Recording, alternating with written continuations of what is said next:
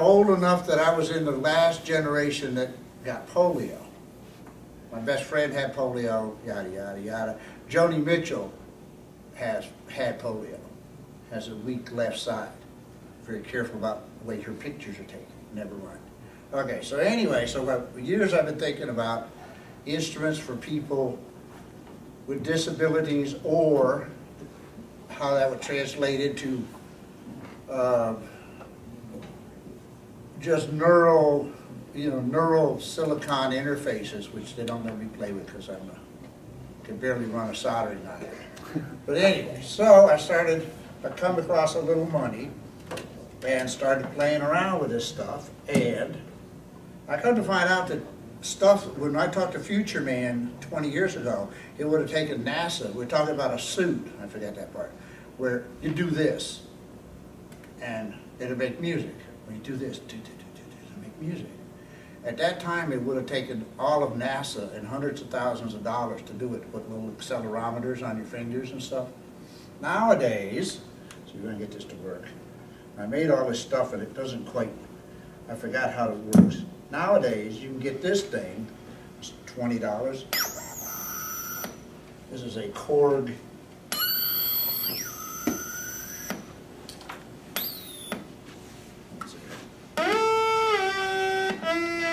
This is a kid's toy.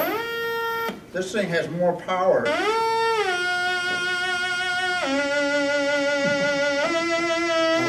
You recognize that? This thing has more power than the first Moog synthesizer. I bet. I don't know that for a fact, but I just about guarantee it. It's a single note synthesizer. That's it. It does all this crazy stuff. Okay, your kid's theremin. There's a toy. This is nothing. This is a throwaway. They can give these. Okay, so to get this to work, you guys want to hack into stuff. This is a Honeytone Dan Electro amplifier for practicing, so you don't drive your parents crazy. And I went in and hacked into it very crudely and ran a plug out. So this acts as a preamp. It works as a preamp for anything. You don't care. It's got a little speaker in it, but you don't care about that either. But if you need something that needs a preamp that loves to distort, this is it. Okay, so fine. Okay, so now we get back to the, I was going to figure out how to do, that would be part of the suit, right? You can put one of those little cord things like this, or something. There's a flexible, I've got a flexible keyboard I didn't bring, which you can wear and play. It's got 60 keys or something. It's in tune. It's got 100 effects in it. Okay, so now this led to the drum machine that you can, watch it not work. Am I plugged in? Anyway, so this is the drum machine, which doesn't work. Yeah, there it is. Come on. This is a Yamaha. I haven't played with it.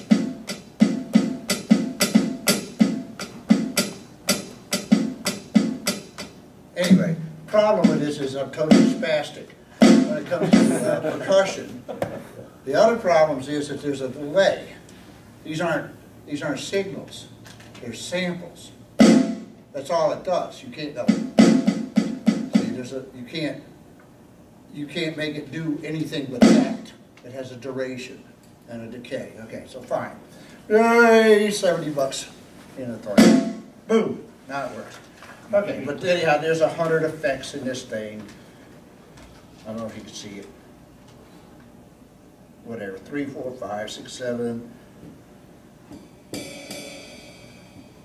And up here, I think, up here someplace in the, where's that? Up here someplace. Oh, 50 effects.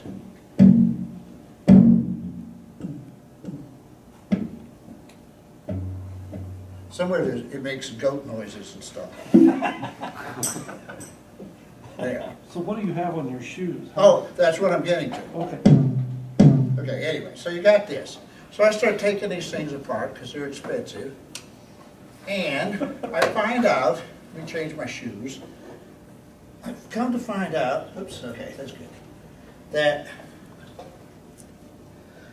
the drum pads, that when you buy the machine, before I ruined it, it's a box with 4 rubber pads, like thusly.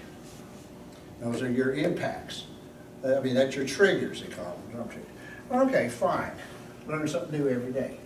Come to find out, hacking around on the internet, that things are identical to a piezo buzzer that Radio Shack sells for $250.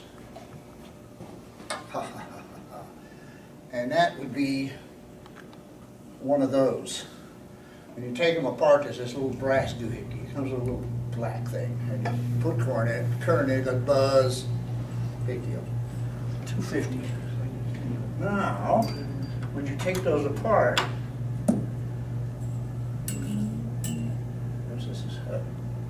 I should use a preamp for this, but whatever.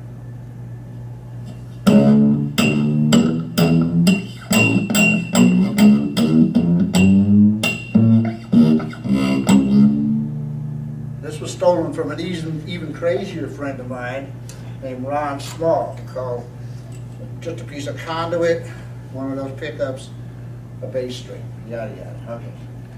I call that the Planetron because it's plangent. Never mind. Okay, so then the next version of that, I'll put it in the headphone. I'm famous for doing that. There's one of the ones that's not disassembled as much. That's what it was anyway. But there you go. So this is the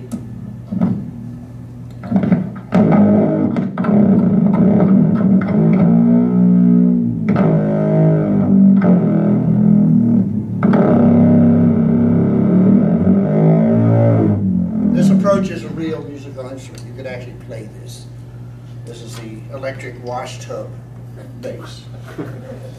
So that total price on this is probably approaching $5, which is less if you steal stuff. So then I'm playing around with that stuff even more. We're going to start bluegrass. Oh, they love you at bluegrass, especially if you bring a stack of Marshalls to play it through. They love that. Okay, so I won't torture you with this, but more than just a second. So I'm doing, okay, so what are these little piezo discs? What are they good for? Here's another one. Still in housing. Well, gee, I wonder if they'll pick up. Yep. See, contact mic costs $20. This thing costs $2. Ding, magic bell went off. Okay. So now I didn't bring any, but I've replaced all the pickups in a whole line of my basses. Pickups cost me $35 wholesale. I can put 2 of these $2 things. Oh, I forgot. I get them online for sort of similar to Steampunk. There's this whole group of crazy people that do cigar box guitars. And that's just a whole mad scene of people. Community.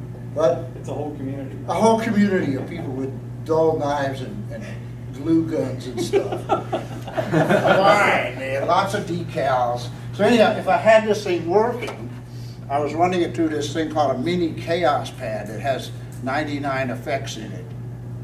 And I mean, it's got more power, more computing power than the space shuttle or something. It's insane. It does so many tricks. And this is a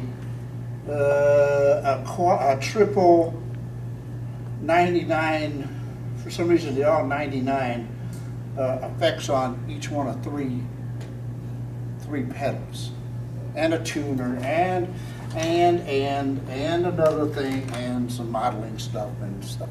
Okay, so fine. So taking these, I didn't bring them, but two of these little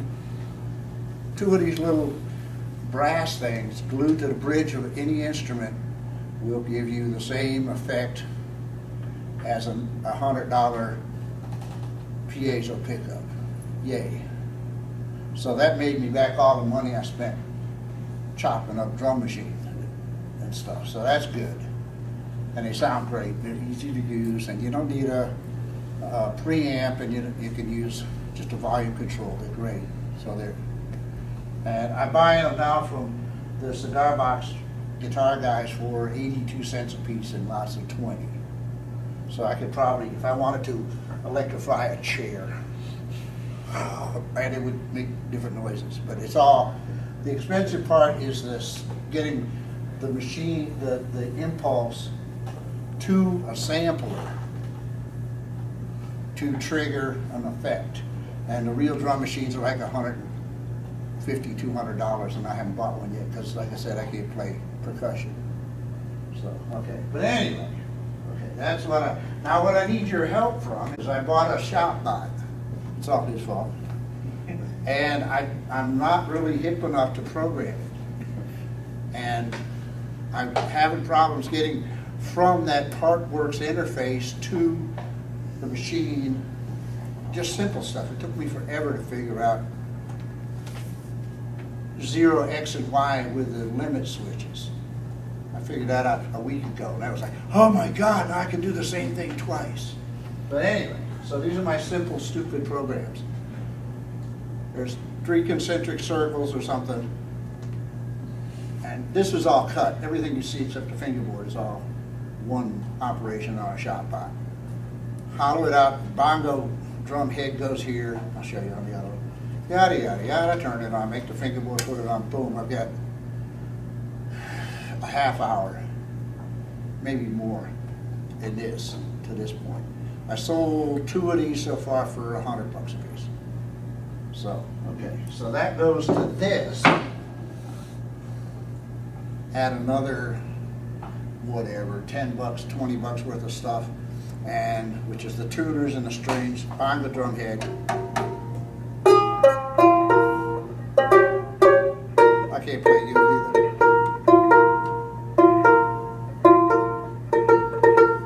And this is actually some mountain ear type. Oh, he broke it. I gotta fix it. The guy broke it. Never mind. He just sent this one back because I did something stupid and I had to fix it, but I'll fix it again. Where the screws hold down the T-nuts and pulls the banjo nut. No problem. Okay, so the other thing I can do with a ShopBot is concentric circles. Most of the top so it is. And 3 concentric circles, that does this, and I do everything else on a bandsaw. Because I know how to do that, and I don't have to program all this stuff. It's just easy, you know, it's like 3 minutes to cut this out. So I got to there. And I'm needing somebody to help me get up to the next step.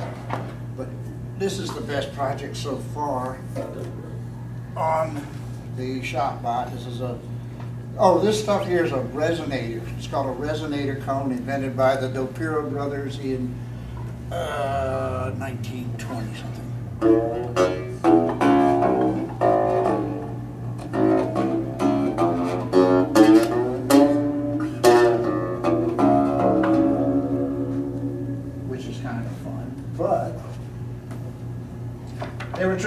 There was a problem when they went to the jazz bands where they needed a louder guitar, and this was one of the earlier designs of stuff they could do to make a louder guitar. But it's got perfect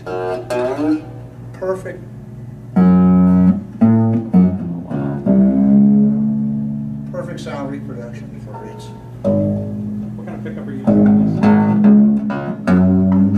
That's a Ken Armstrong. That cost me 45 bucks, 50 bucks wholesale. But the sound the tonal qualities of the sound are not from the pickup, they're from the cone. That gives you your decay and delay and sustain. It's a beautiful, beautiful 80-year-old system. And it works from anything from mandolins up to basses. And so if anybody would like to help me figure out how to get that damn PartWorks to, I'm really ignorant on computer stuff at all. But so anyway, help! But that's what I do. And that and the piezos have just knocked me up a whole step. So I've given up on this dancing stuff because I can't play. I can't dance. That's all I got. So the piezo pickups don't require horses.